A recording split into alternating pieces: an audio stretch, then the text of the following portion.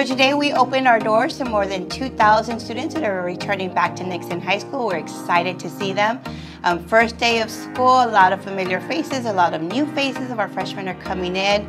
We are still also continuing to register our students, so if they have not yet registered, we're taking care of them and making sure that they're getting to their classes as quickly as possible.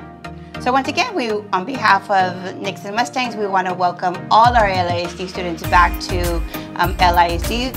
We look forward to having an incredible year.